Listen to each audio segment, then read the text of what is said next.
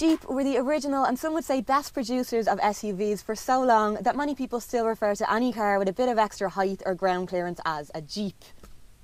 But what we've got here is an actual Jeep in the shape of their entry to the compact crossover market. And the Renegade, or baby Jeep if you like, claims to be the only true SUV in the segment. It's certainly a lot burlier looking than most of its rivals, with its high ground clearance and tough boxy design. And the strong links to its heritage will please original Willys Jeep fans with that iconic 7-slot grille and round headlamps. There's some more little touches of fun around the cabin, or Easter eggs as Jeep likes to call them, like the little Willys Jeep climbing up the windscreen, and there's a bit of crack to be had trying to find the rest of them. I think I might have managed to find them all, but I'm open to correction.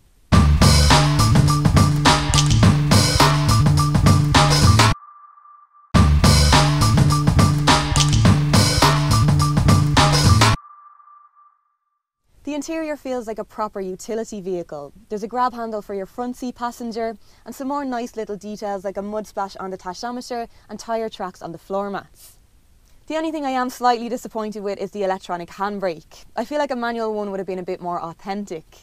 But other than that, the materials used feel a bit more tough and Jeepish, and because it's so boxy you get loads of headroom, so it feels really spacious.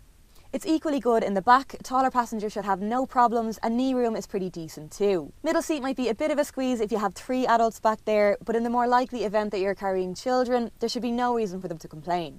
Isofix anchors means you'll be able to strap them in nice and securely too, and a 5-star Euro NCAP rating makes it a pretty safe choice overall. The boot measures in at 350 litres, which is not quite as big as your typical crossover. The Qashqai, for example, has 430, but it is quite a bit larger than your typical hatchback. And if you really want to take advantage of that tall, boxy shape, you can drop the back seats to create yourself a very practical van-like load area. There's some well thought out storage in the cabin too, with plenty of compartments and cup holders, and some handy power outlets so that you can charge your phone as you drive. This Uconnect touchscreen is the same as the one used by Fiat, and quite a nice system to use, even if it is a little bit on the small side. You can also get it equipped with DAB digital radio and sat-nav, depending on which trim you go for. Both are standard on this well-spec'd Longitude model, which also gets parking sensors, cruise control and 17-inch alloy wheels. The Renegade shares many of its components with the Fiat 500X, although it's about as far away as you can get from it in the looks department, and there really isn't a hint of cute about this car. So if the idea was to create some sort of his and hers combo, then I must be all mixed up, because I much prefer this one. I love the way it looks, I love the reaction it gets, especially in this vibrant orange colour, and I love the way it drives.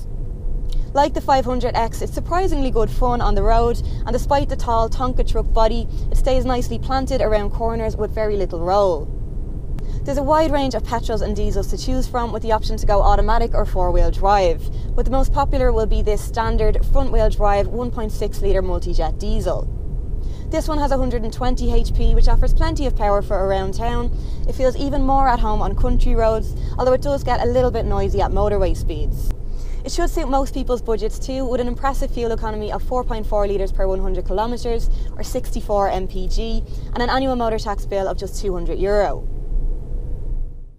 Pricing starts at just under €23,000, but for a diesel like this one in a decent spec, you're looking at closer to €28,000. And yes, you could probably get a bigger car for that, but you won't get one more interesting. I think it's safe to say that I'm impressed. To see if you are, you can check it out at your local Jeep dealer, details of which you'll find on our new car channel. I'm Sinead McCann for CarsIreland.ie.